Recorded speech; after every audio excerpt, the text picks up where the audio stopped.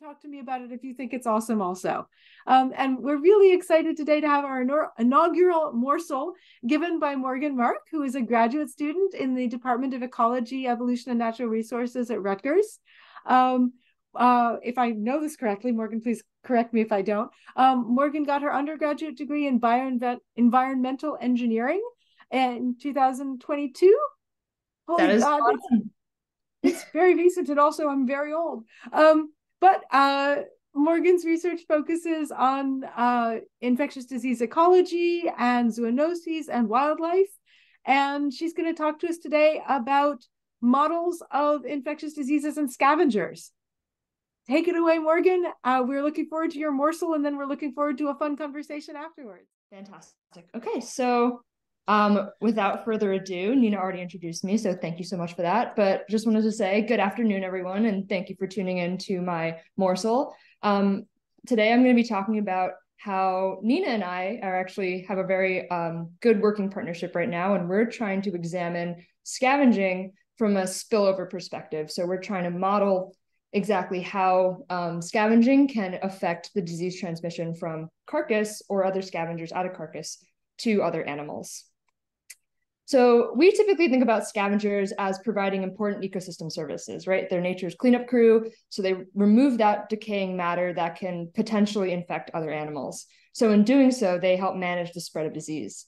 Scavengers often have strong immune systems and stomach acid that neutralizes pathogens and reduces the likelihood of infection for that scavenger. But what happens when those defenses aren't sufficient and scavengers are also susceptible to a pathogen that can be found on a carcass? So these diseases in general that can infect multiple species are called zoonoses, and they're concerning from both a wildlife and public health perspective. Just to give you a figure, zoonoses account for 60% of known infectious disease in humans, and that number will only continue to increase as humans have more interactions with wildlife. And these don't even need to be direct human to wildlife interactions. These wild animals can interact with our pets or our livestock, which then, of course, interact with us, forming another linkage for disease transmission to humans. So understanding how disease spreads amongst wildlife and potentially from wildlife to humans is critical for understanding how these diseases can also impact us. So I'm broadly interested in understanding how scavenging can influence disease in scavenger populations. And most previous research has focused on how scavenging can reduce the spread of disease in the quote unquote prey populations, or the animals that the scavengers are eating. But relatively little is known about how scavengers could be affected by what they eat, and in turn, how that can affect us. So one way that Nina and I have been trying to address this question is through a modified SIR model. So SIR models keep track of the number of or proportion of individuals in a susceptible, infected, or resistant compartment of a population. So by understanding these three equations, this model gives you a sense of how disease spreads in a population. So on the left here, I have the most basic form of the SIR model, which really only accounts for the spread of disease between animals of the same species, or intraspecific disease transmission. So of course, when we're dealing with scavenging, that's not specifically an intraspecific mechanism of transmission. A scavenger could become infected from a carcass. So to model this external source of disease, we added an extra term in the basic SIR model that accounts for a constant infection rate from carcasses. So just graphically showing what that looks like, on the left here is our standard SIR model, right? And susceptible individuals can become infected, and then infected individuals can become recovered. But this is all happening within a population of the same species. When we account for scavenging, we have dead carcasses in the equation now, which can act as an additional mechanism of infection, converting susceptible scavenger individuals to infected individuals. So it's just interesting to kind of see how this dynamic, where we incorporate carcasses now, can affect typical SIR dynamics. So we're still in the very rudimentary phases of model analyses. So these are kind of just different scenarios that we can get the model to do, but these parameters are not necessarily realistic or based in any literature per se. The main point of this slide was kind of just to show, we can get the model to do some pretty interesting things depending on how we define our parameters. So in the top left here, we have a pretty standard SIR curve where you have a peak in the number of infections. And eventually, over time, as individuals become infected and then they recover, your population shifts from an entirely susceptible population to an entirely recovered. So this is pretty standard and typically used in a lot of epidemiological models for human diseases. But if we just tweak those parameters and kind of increase that recovery rate, so again, these are not realistic, just showing what the model can do, we can get extremely different outcomes of disease. So you can see, as opposed to this peak in infections here, we get maybe a little uptick, but eventually infections go to zero and we're left with just susceptible and resistant individuals. So that's a pretty interesting alteration that we can get. If we tweak that recovery rate again, we can almost get the opposite outcome where every individual in the population is essentially infected all the time. So this is if recovery is, essentially non-existent. And all resistant individuals, all susceptible individuals in the population are essentially infected. And finally, we can get kind of any combination of outcomes in between.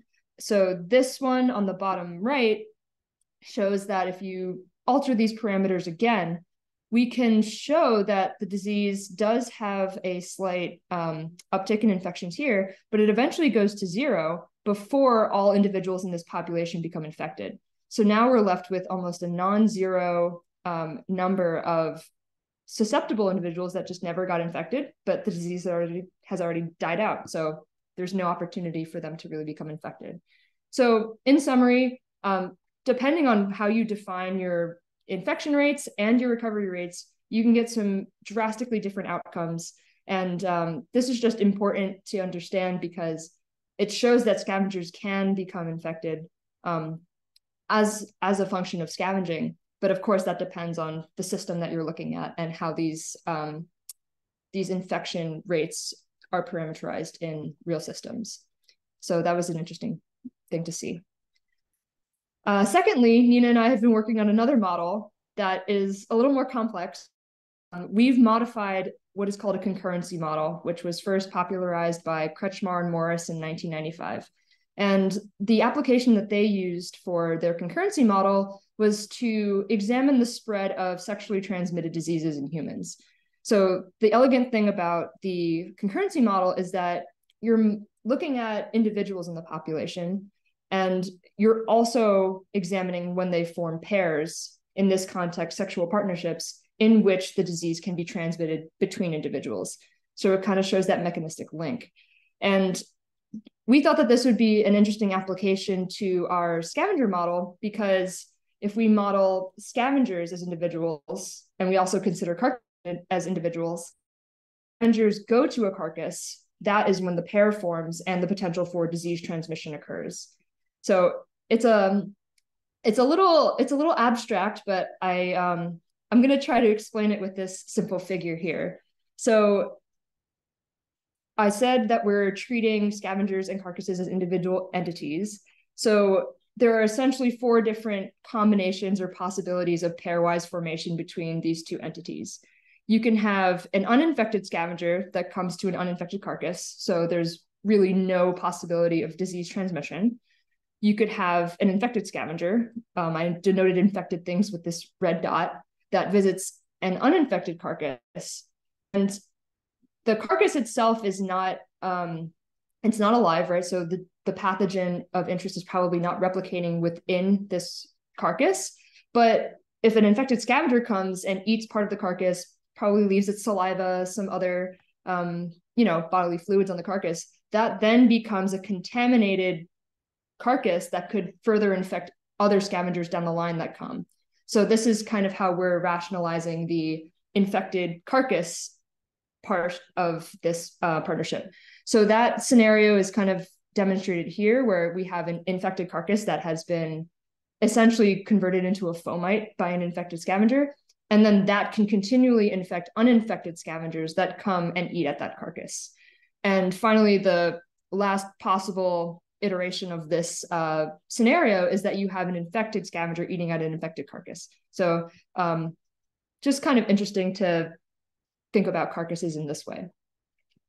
But again, pretty rudimentary model analysis at this point. We've kind of just been looking at the possible outcomes, much like what we did for the SIR model. So as you can see, depending on the values of the parameters that you assign, you can get very different outcomes. And under the hood, we have some complicated equations that kind of variables, but we're still working on figuring out what the best way to parameterize these is. So the take home that I'm kind of getting from this aspect is that you can model successful disease transmission. And of course, this has a lot to do on the parameters that you choose, but through experimentation and literature review, I'm hoping to obtain some more realistic values for these parameters and try to come up with more realistic models that can explain these phenomenon in our study system. So just to kind of go into some future steps, we're going to be doing some model sensitivity analyses to figure out which parameters are most important for the spread of disease. But I'm also going to be embarking on a field project where I will be deploying deer carcasses across the state of New Jersey and trying to see what scavengers are coming and, figure out some of these parameters that we can use for our models. So that's what's in store for me for the next couple of months, is dragging deer around the woods. But I'm really excited to see how that can inform the models that Nina and I developed. So from all of these modeling exercises and the data that I hope to obtain from my field project, I basically want to demonstrate that it's important to understand how disease spreads in wildlife, and in my study system, scavengers in particular, because that can really affect not only disease transmission between different animals, but from animals to humans. And as I mentioned earlier, it doesn't even need to be a direct interaction between a person and a wild animal. It could be a person and a carcass. It could be a person and their pets. So there's many different ways that this can happen. And in light of COVID-19 and other pandemics that are looming, it's important to understand how these zoonoses can impact. And so with that, I just want to thank you for listening to my presentation. I just wanted to add a fun note that these pictures that you saw throughout the presentation were actually from a prototype of my field project. I had a friend who had hunted a deer and left the viscera out, and I was like, I'm going to put a camera on that.